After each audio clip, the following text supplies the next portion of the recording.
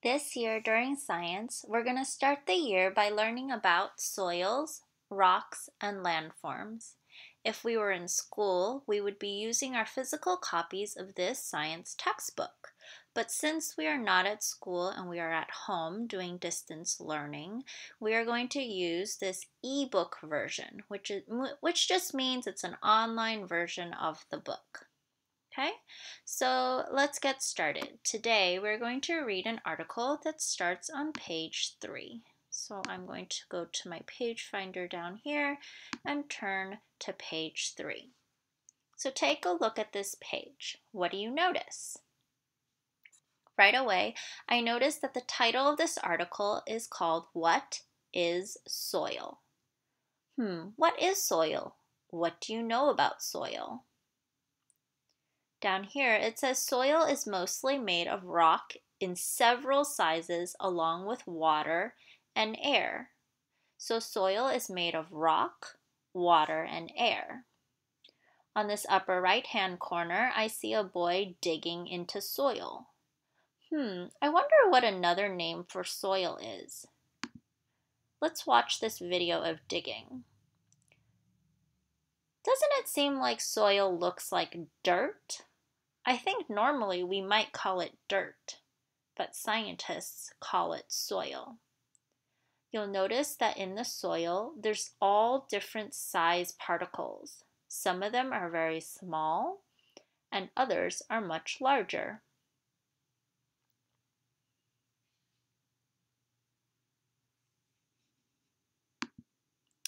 So I'm going to zoom in, and we're going to listen as the book reads to us. What is soil? Have you ever dug a hole in the ground? What did you remove to make the hole? Soil. Sometimes people call it dirt, but a scientist calls the layer of diggable material that covers planet Earth soil. I'm just going to move it up, and we'll keep listening. What is soil? If you pick up a handful of soil and look at it closely, you might be able to see and feel what soil is made of. Soil is mostly made of several sizes of rock. You might see pebbles and smaller pieces of gravel. Soil usually contains sand. Particles of sand are really tiny rocks. Some pieces of rock are even smaller than grains of sand. Smaller pieces are called silt. The smallest pieces of rock are clay particles. Clay particles are too small to see, but you can feel them. Clay feels slippery when it is wet. Let's move up again and keep listening. So soil is a mixture of different sized rocks, pebbles, gravel, particles of sand, and even smaller particles of silt and clay, along with water and air. Rocks, air, and water are earth materials. But there is more to soil than earth materials. Let's look at this rock size chart here on the bottom. These are the different particle names, and these are their average sizes.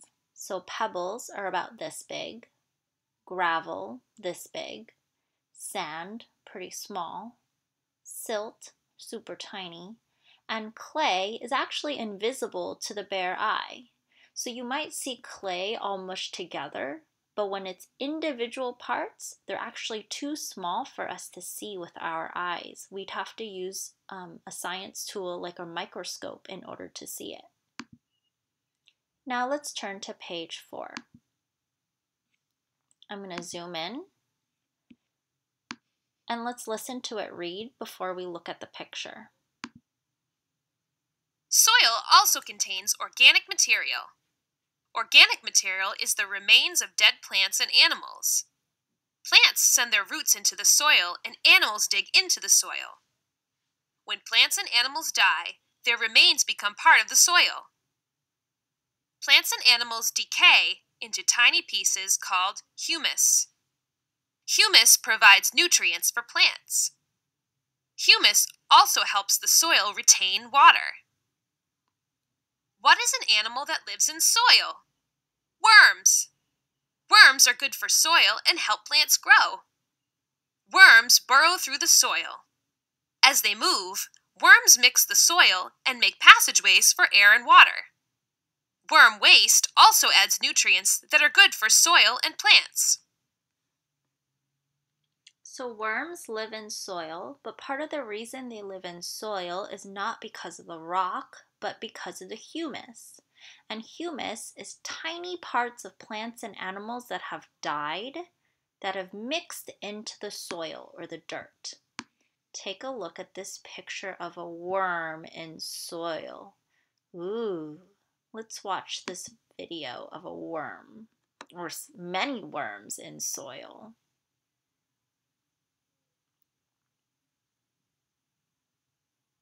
So worms actually eat the soil, and the stuff that they poop out is actually really good for the soil and makes it really rich.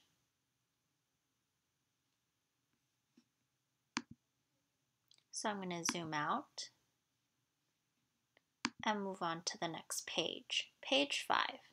Take a look at these two pictures of soil. They're both soil, but they look so different. What do you think looks different or the same about these two types of soil? Let's listen to it read. Not all soils are alike. Some kinds of soil have more humus. Some soils have more clay. Some have more sand, pebbles, and gravel. Maybe when you get a chance, you can go outside and look at the soil that might be near your house. What kind does it look like? More like this or more like this? Let's take a quick quiz about the different sizes of rocks. So you'll notice that on the left side, there are different particle names.